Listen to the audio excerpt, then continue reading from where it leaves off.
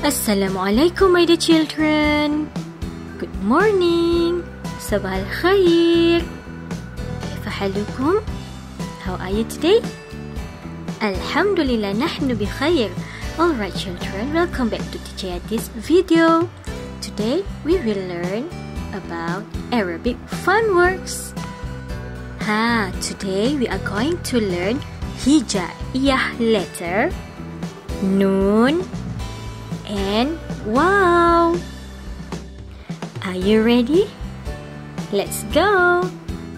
Alright my dear children, so this is Hijaiyyah letter Nun. Say again with Teacher Yati. Nun. And this is Hijaiyyah letter of Wow. Again. Wow. Nun for Namlun. Again. Nun for Namlun. Namlun means end. Nun for Namlun. Namlun means end. This is letter Wow. Wow for Wardatun. Again. Wow for Wardatun. Wardatun means rose. Wow for Wardatun. Wardatun means rose.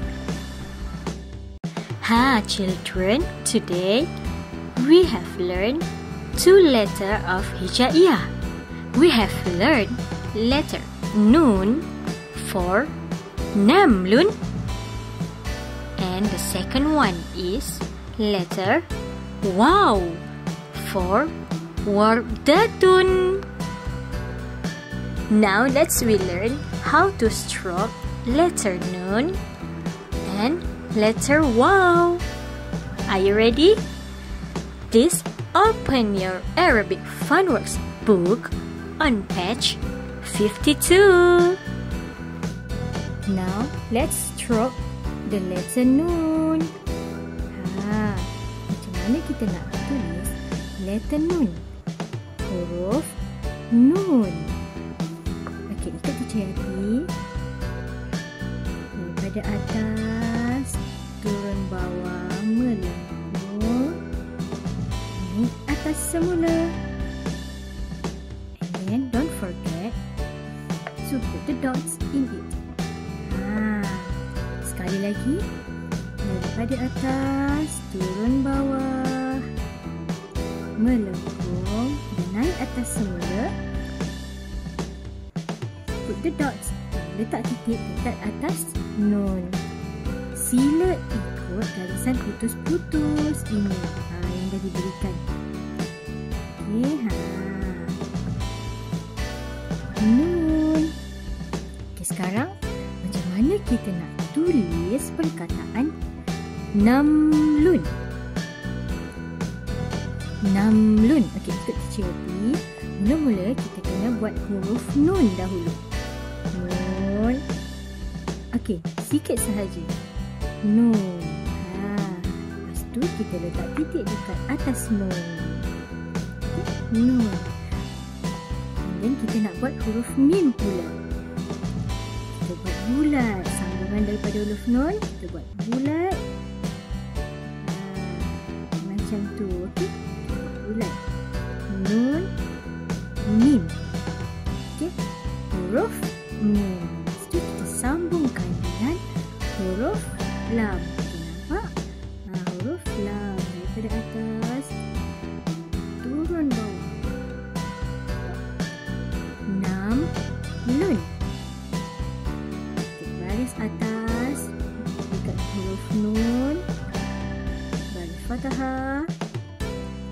Dan kita matikan huruf Nun dengan sukun. Tanda sukun maksudnya tanda mati. Dan kita buat pula tanda hadapan. waw kecil. Huruf waw kecil. 6 nun. Sekali lagi. Nun.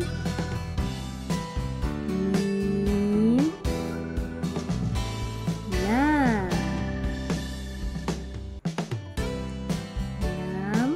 6 lun.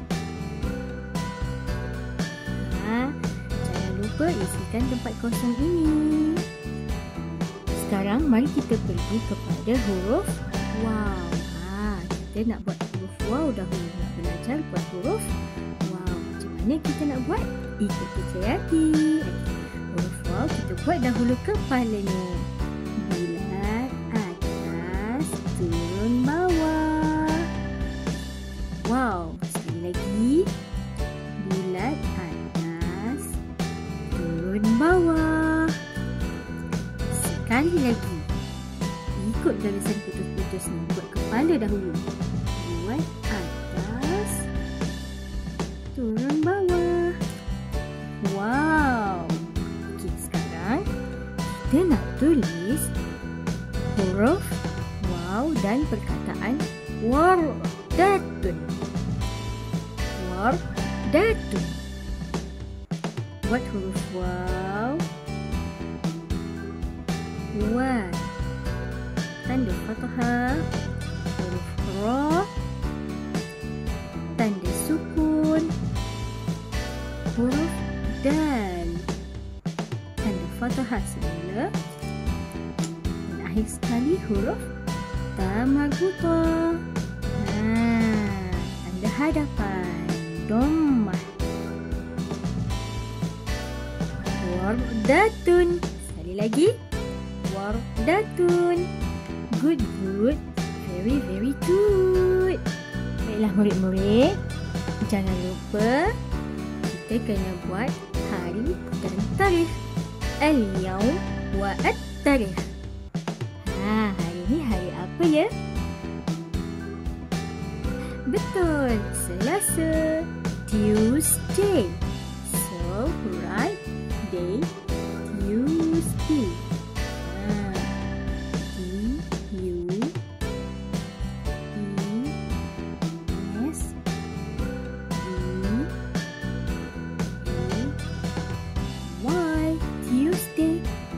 Date is today? Yes, it's 24. 24 of August 2021. Very good. Alhamdulillah, we already learned letter nun and letter waw. So now, let's do your homework on page 52 and don't forget to join Teacher Yati's quiz. Bye. Assalamualaikum.